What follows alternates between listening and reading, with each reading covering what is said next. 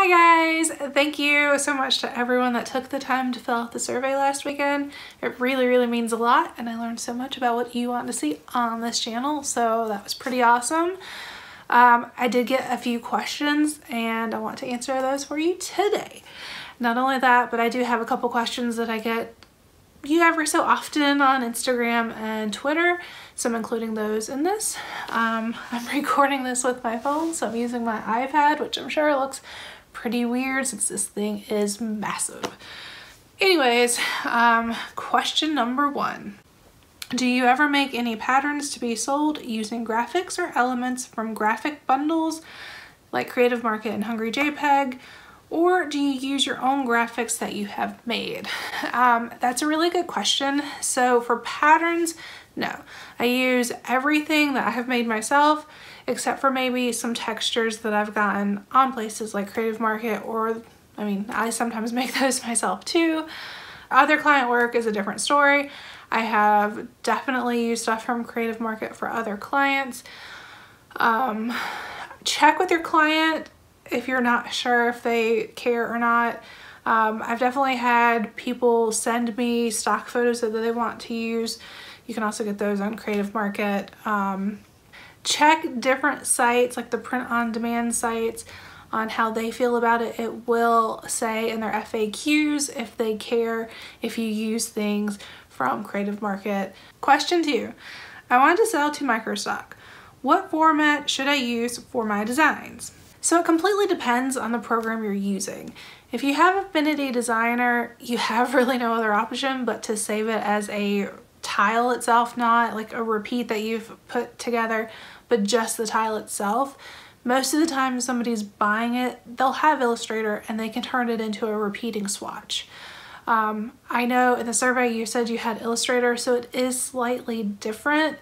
You will set up your artboard, have the tile fill up the artboard. Most of the time I will go ahead and create a clipping mask and then go in with the pattern tool to create the pattern, and it'll save it into swatches. That is how most sites will want you to set it up because they want to have it in the swatches. I take it a step further and I will use like a rectangle tool and put it off to the side and go ahead and show the repeat. They can also drag the shape into whatever document they needed to, which also makes it really easy for them. And then I label each shape so that they know what it is. So I know that was like a lot of information to take in just a minute.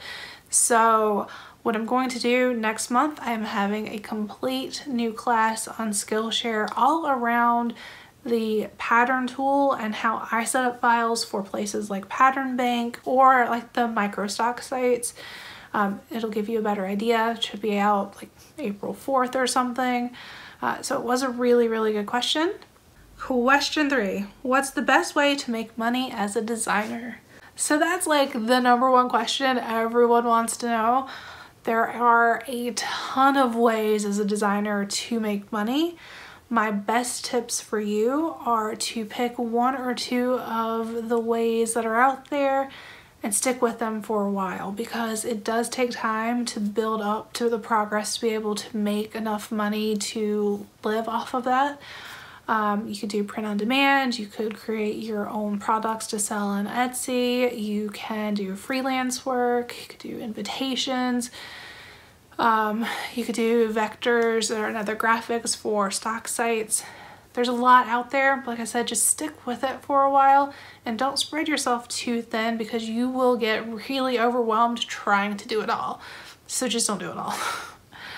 The second thing I would suggest, if it is possible for you, I would recommend doing a 9-to-5 job or even a part-time job in the graphic design world. It could even be at like a local print shop. You'll learn a lot about how the documents need to be set up. You'll also see some really bad designs and some really good designs. So it's good to do one of these jobs. Not only that, but it's a great way to meet people.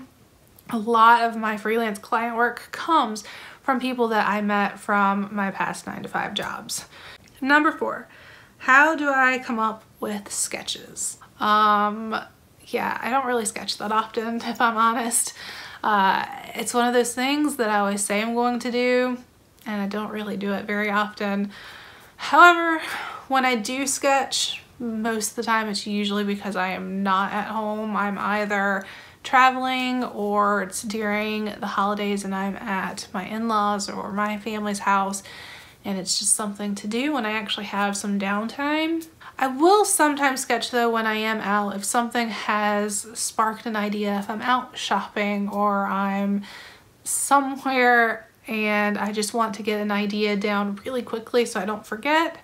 I do have a small little notebook that I keep in my purse that I can sketch things out.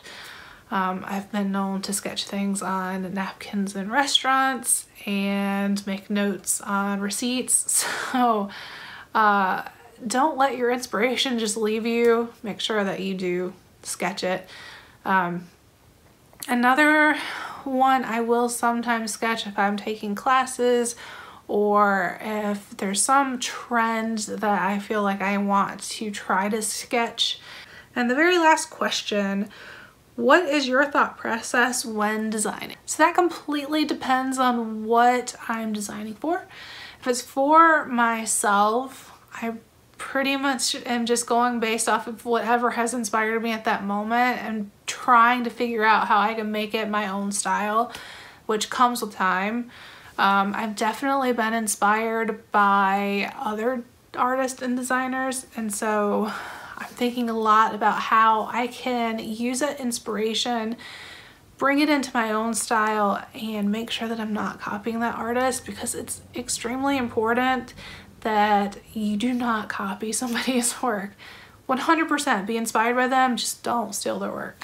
My other thought process, it depends if I'm designing for, like say I'm getting ready to do a trade show, I have to really think about what is going on in the marketplace right now, like what's popular right now, what's going to be popular next year, and how I can transition that into my own style.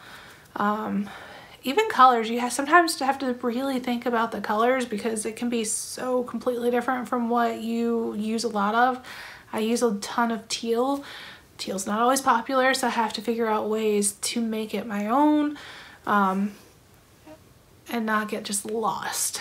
But it also needs to be, any work that you're doing towards a trade show needs to be commercial enough because these people have to sell it on their own products. And then if I'm doing freelance work, because I do a lot of like graphic design and branding, I also do greeting cards freelance as well, so I have to think about who the consumer is for them and making sure that it appeals to their market. So sometimes it can be something completely different from your own style. I worked for years in the home improvement industry, and while I got to have fun with it, it was not necessarily my style. So you really have to consider their audience and making sure that it fits for them, and then it gets the message across in a fun and new-ish way. And that you're not offending anybody. So those were the questions that I got, and I really enjoyed answering them. If you have any questions, please leave them in the comments below, or shoot me a message on Instagram or Twitter, or even give me an email. I'd love to hear from you. So thanks again, guys. Till next time. Bye.